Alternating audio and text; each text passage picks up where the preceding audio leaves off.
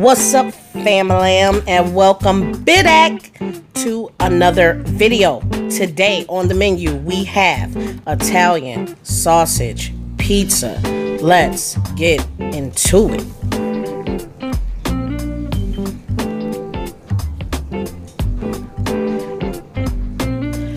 For this hood gourmet recipe, you will need, of course, hot Italian sausage.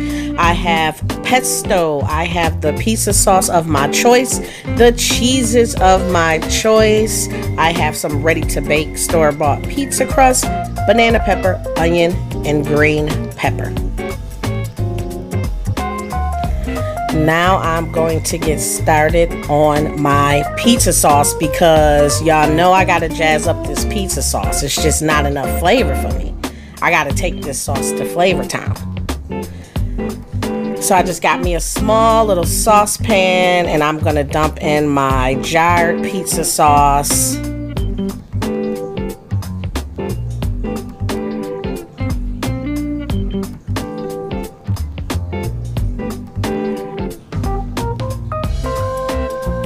And we're gonna start to bring that up to a nice light boil. And I'm going to add in some minced garlic.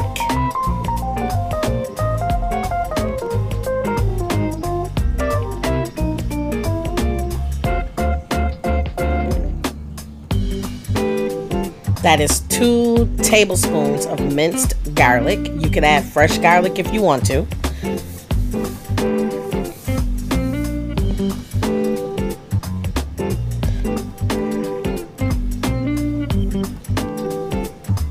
I am also going to add some pesto. Pesto is just a fancy name for basil, pine nuts, olive oil, and some Parmigiano Reggiano.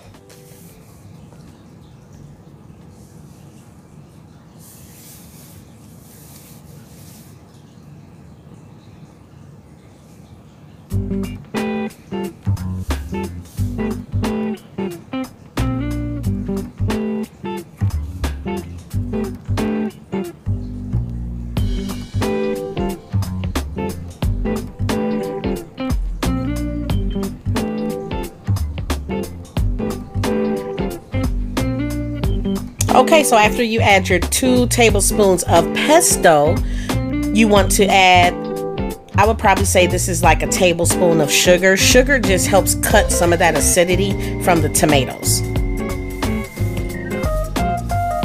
I'm also going to go in with my all-purpose herb seasonings, which is just like a blend of like oregano, basil, all types of herbs, just blended in one. So I'm going to add some of that.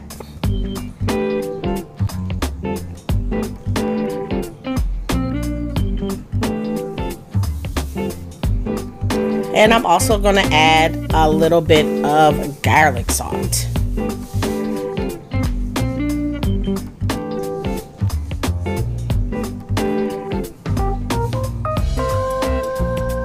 And of course, a little bit of slap your mama for a little bit of pizzazz.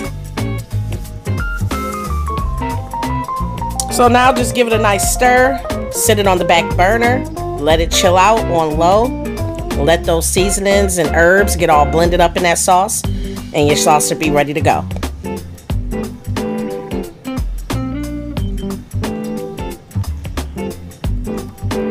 Let's get started on our Italian sausages. So of course what I'm gonna do is take the casing off of these sausages because I just want the meat. I don't want the outer casing. And you can use whatever meat you have. Pepperonis, chicken, shrimp, however, steak, however you want to do it. This is what I had available in the fridge. So you got to use what you got to what? Get what you want.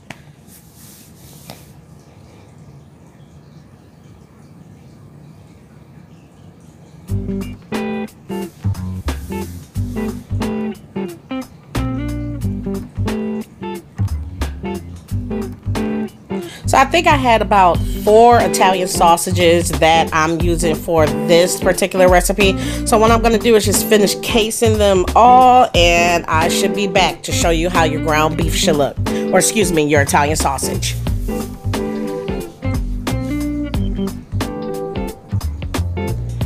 Okay, so here is about how you want your Italian sausage to look. Sort of like ground beef. That's why I said ground beef earlier. So that's that. And here is all of my chopped up veggies that I'm going to be sauteing. I'm going to saute them first.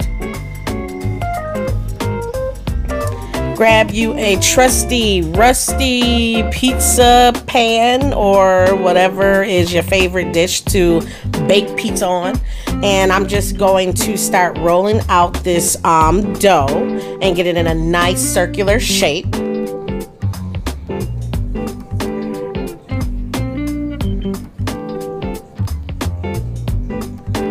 And just fit it on your pan as best as you can. You know, I'm not a professional. I'm just going to try to mold this in a circular shape.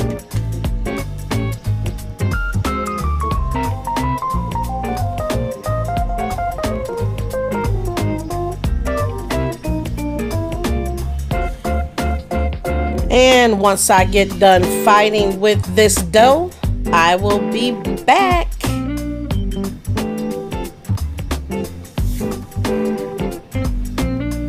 All right, fam, let's start layering up your pizza. So here I just melted some butter with some garlic and some parsley. And I'm just gonna go around my edges and brush that crust, because it's gonna give it a nice browning when it goes in the oven.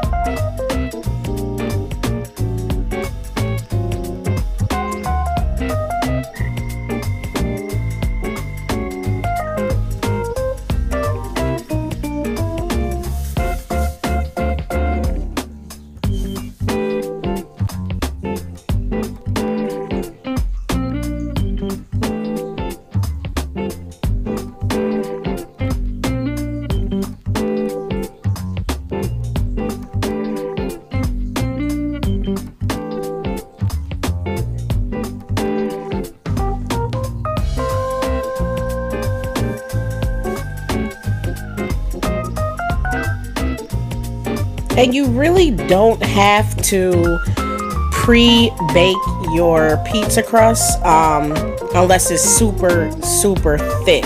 I did not have to pre-bake this, and the pizza dough was just nice and crispy at the bottom. It was cooked all the way through. It wasn't doughy.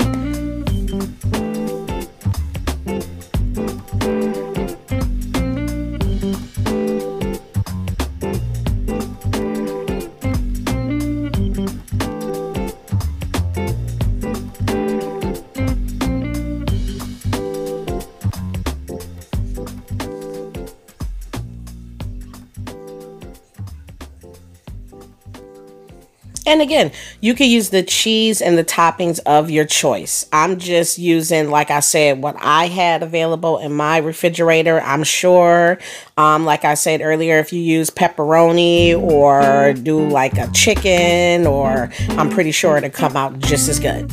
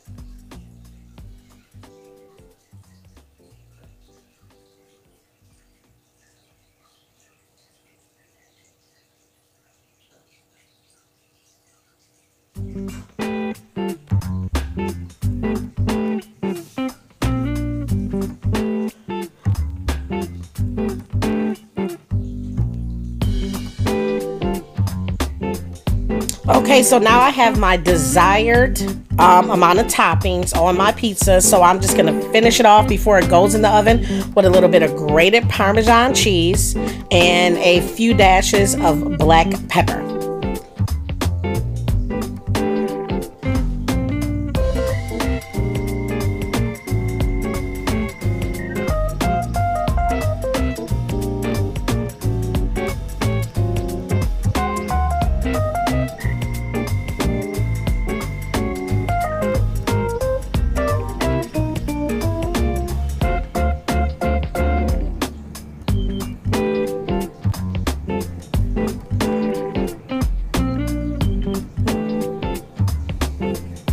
And of course, a few dashes of parsley just to make it look nice and pretty when it comes out of that oven.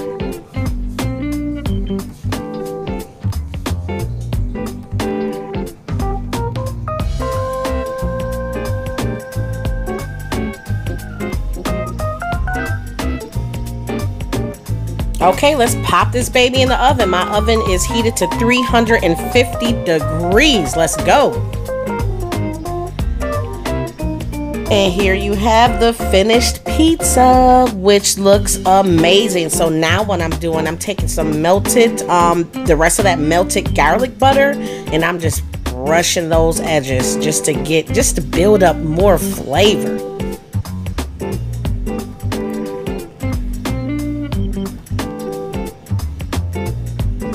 Beautiful. You do not have to be a pro to make a bomb pizza.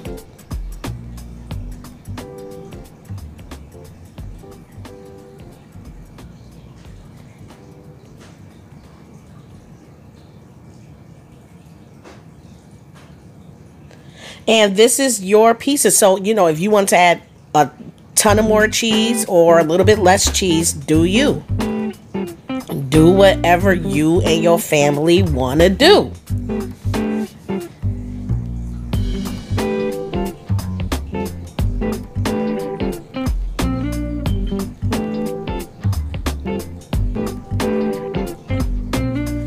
And I think this was in the oven. I had the oven set at 350, and I think I had this in the oven for about 30 minutes. I had to bake this. It was no longer than 45 minutes.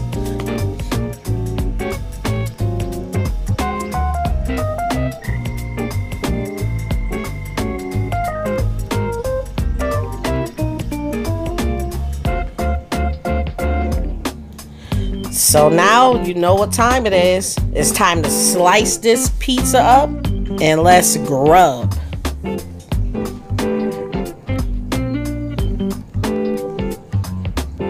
As always, guys, thank you so much for watching. Everybody stay safe, stay blessed.